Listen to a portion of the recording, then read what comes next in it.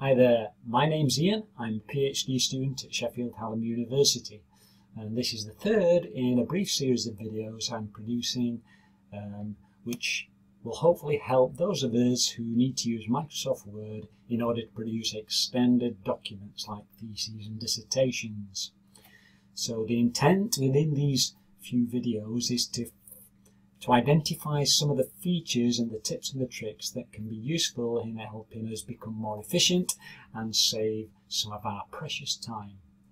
In the first episode we looked at how different views can be used to be able to navigate through the document, and in the second episode we looked at the document itself and the ways it needs to be set up. Apologies if you did look at that video and it finished rather abruptly at the end. I'm using Screencast-O-Matic, and because I'm so tight I'm only using the free version, which is limited to 15 minutes. So I will try to get this one done within 15 minutes too. With that in mind, you will be now familiar with perhaps my rather crude title pages. I'm doing that so that I can hopefully get things done in a single take and reduce the time needed for video editing. So here we go, let's get started with styles and headings. And I'll start the same way I did the previous one, which was to show first of all the navigation pane by going to the view menu and clicking on navigation pane. And here we saw that we can navigate through the document using these chapter and sub-chapter headings. By clicking here, that takes us to the different places within the document. How do they get there?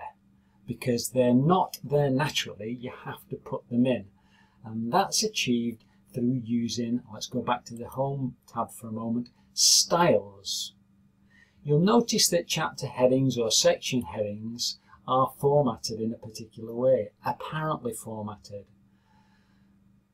One of the ways that I've seen colleagues do this, and it tends to be the way that we learn how to do things, is using the formatting tab. So if you want a heading to have a different format to the rest of the text within the body of the document, you usually highlight the word itself and give it a particular formatting. I'll give you an example of that by, first of all, I'm going to select my keyboards down here, by the way. Control A, that's now all the words that are in the document. And I'm going to get rid of all the formatting and all the styles that are there. To do that, I need to pop open the Styles menu and choose Clear All. So you'll now notice that those headings and any formatting that's been applied has now gone. The headings are now back to plain text, or at least the normal text, as we can see over here. This is important. When you start creating your document, you may feel that whatever the default text is that's offered, you want a different one for the standard text. If you choose to start from the beginning by applying a particular formatting, you get through, as I've got here, 90-odd thousand words and over several hundred pages, and then you find that that text won't work for the examination because of the regulations, or it won't print out particularly well and you want to change the whole thing. If you want to do Control A like I did and change the format to, oh I don't know, Cambria, Calibri, whatever, that's fine. But if you do that across the whole document, any local formatting you've done to the titles, to any indentations that you've put in, to any quotations, anything like that will also have its formatting changed. A much better way to do that is to change styles, because if you apply a style to any particular part of the document and then later on you decide you want to change it, you can do so to once everywhere that style is being applied within the document. We'll give you a for instance. So for example, rather than formatting this to make this particular heading look bigger or bolder or whatever, like that, just undo that. The better way to do it is to use a style and apply the same style whenever you want that look and feel to be applied within the document.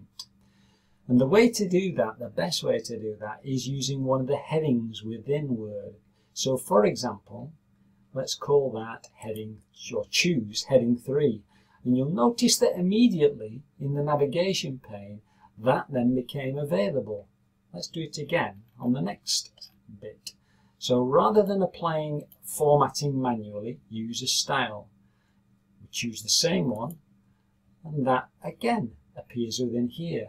And now, not only have we applied these two different styles to these two different headings, we can now use them within the navigation of the document. That's got to be much better than applying it just for giving it a look and feel. It's now becoming an integral part of the document and useful to us. We don't have to keep that. We can change it to a different heading style. You'll notice it indents it slightly, so all of the sections that need to start off the same and have the same degree of importance need to have the same level of heading applied to them. So let's go back to abstract and also make that heading 2. And working our way through the document, table of contents, we'll make that heading 2 as well. And elsewhere within the document, wherever we find a main chapter heading or a main section heading, we need to apply the same style to it. Now, the default styles that come with that particular installation of Word that you've got, you don't have to stick to. So if we go to heading 2, which is the one we've got applied at the moment, you can see it's highlighted, and hover over it, you can see all the different formatting that's been applied within that global style. So if, for example, we wanted our headings within the document to have a different font to the body text, we can do that over here by going to Modify. Now when we do that, we get lots of different things that we can apply. We can't, or I won't have time to go through them all, but the principle is what applies here. So let's say that we want a sans serif font like Arial or Calibri to be applied. Let's just change that to Arial, and we'll do it as simple as that for the moment. You can change all the other parts about it too, the colour and so forth, the format, the alignment and line spacing and indentation and so forth. But for the moment, we'll just change it to Arial. And if we say OK, that's fine. Nothing happened over here in the navigation panel, but that text has changed. But now, when we go to Forward, we can see that that style has been carried through. Because we applied the style to each of those headings, any change we make by modifying the style is applied globally throughout the document. That's really, really useful. So let's now go to somewhere else in the document. If I change to Page View, I can scroll through to somewhere. I need a chapter start. There we go. And we apply to that heading 2. That will also be Arial as well. And if we go back to headings, we'll see that's appeared in our navigation panel. That's a really useful and powerful feature that saves you so much time. One change applied globally throughout the document wherever you've applied that style. So remember what we were saying earlier on about trying to change the base text because it's not printing out properly? That, if I click in it, can see the base text has normal style applied. It has a particular font, oops, hover, stay there mouse, a font and alignment and so forth. Let's try changing the global style. Modify. And let's say that we want that to be, maybe it specifies, maybe you're trying to squeeze more into the amount of space and your regulations allow you to have 11-point font. So we'll change that to 11. You can see that's made it a little bit smaller there. And we say, OK, zoom. That's applied globally wherever we go to within the whole of the document. Wherever that style, the normal style, is being used, you can see that's applied globally. I'm going to do Ctrl Z and undo that. And then I'm going to navigate back to the beginning. OK, so applying styles, really useful for applying global changes across the whole document just once by changing Modify Style. The other thing you can do, one of the things that was useful for me was to have different kinds of quotations. So you can set up your own individual styles. You know how sometimes you might want an indent quotes where you're quoting a particular author to be indented. Then one way to do that is to set up a specific style. I've actually done that, if I remember rightly, there. So if I highlight this chapter, let's say that's not just, sorry, this paragraph. If I want that to be, if that was a quotation, if I go to quote, but that's applied the personal style that I created to do that. And that's been indented, and it's been italicized. So I'm just going to undo that, and we'll show you how to do that. So if you go to the Styles menu and go to down to the bottom here, you've got a number of options available. You can see that that's the Style Inspector. That will just tell you what styles are available. Manage Styles, we can create a new style within here. So if we go to Manage Styles, we've got the option to edit, and we've got the option to modify particular styles. So, for example, if we want a new style based on a particular one, so maybe the normal style is pretty much it, as it was for me when I was creating the quote style. I'm going to base this next style on normal, but it could be any of the others that you use as a base style. So we'll start off from there and go new style. You can see that it's picked up the same settings that that normal style had. It needs a new name, so we'll call this Ian's quote. It might not let me have the apostrophe. Let's see what happens. Ian's quote. It's got Garamond 12, and this time I'm going to italicize it. And I also want it to be indented, so I can do that from here. And that sticks in a particular indent. You might want to make it more subtle than that. You might want to distinguish the changes slightly. You can do that by opening up this format box. And you've got lots of different, far more subtle options within here. So if I go to paragraph, that was the indentation that was applied. Let's say I want it to be slightly smaller than that, 0.8 centimeters.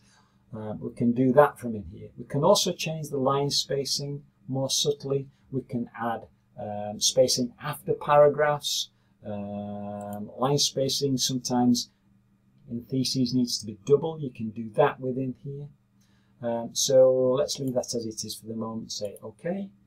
And you'll notice that's, oops, I think I must have allowed line spacing to be double or multiple at 3. Yeah, no, perhaps not. So let's go to single again and go OK. And now say OK. And we've now got this new style that's appeared within the style menu. So if we say OK to that and have a look over here somewhere, we should find, there it is, Ian's quote. So now if I go like that, that's the quotation I want styled in a particular way. Click OK, and you can see that's now got that new style, compared with the other one, which was slightly different. Crucially, of course, if we decide later on that we need to be able to change that, we only need to do it once. If we go to, let's put it back on Ian's quote, go to there, go to modify, and we can now change that setting. So maybe it wants to be a slightly bigger font, or maybe it wants to be indented more, or maybe it wants to be spaced, the line spaced more. We can change it globally across the whole document. Really, really useful to be able to do that. The other thing that you're able to do, once you, let me just undo get that back to normal.